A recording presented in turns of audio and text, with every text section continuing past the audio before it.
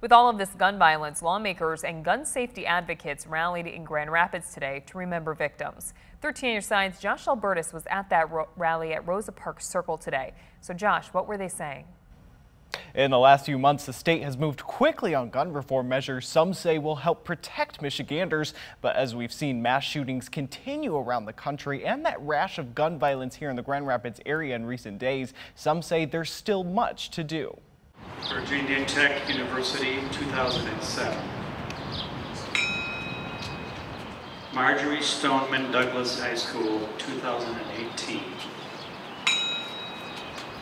The Covenant School, 2023. Mourners and activists gathered on Saturday in Grand Rapids to remember the names and the memories of those lost to gun violence in America. Jessica Ricos, 6. Christopher Ross Michaels Martinez, 20. Stephen Curnow, 14. The rally came on the heels of another mass shooting in Texas that killed 5 people and multiple shootings in the Grand Rapids area that left 3 people dead in the last 3 days. When I speak to West Michigan students and parents, the issue comes up almost every single time.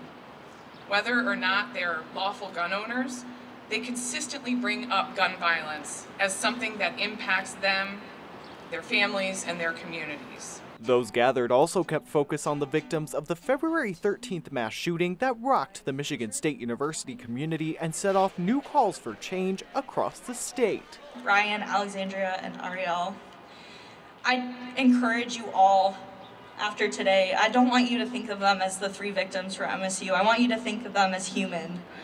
They were daughters, they were sons, they were cousins, they were grandchildren, they were friends, they were leaders. Calls for change in the months following have resulted in a flurry of new laws that state legislators and gun safety advocates have said will help make the state a safer place. We've passed universal background checks.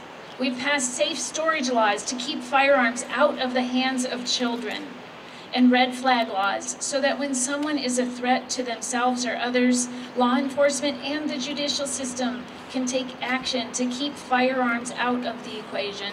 But for those at the rally personally touched by gun violence, they said more can and must be done as Grand Rapids, Michigan, and the United States continue to grapple with the persistent presence of mass shootings. We need to go beyond the bare minimum. Us as Americans have been conditioned to accept the bare minimum, but we can't do that anymore. It is a safety issue. It's a choice between life and death, the bare minimum. We need to go further. In Grand Rapids,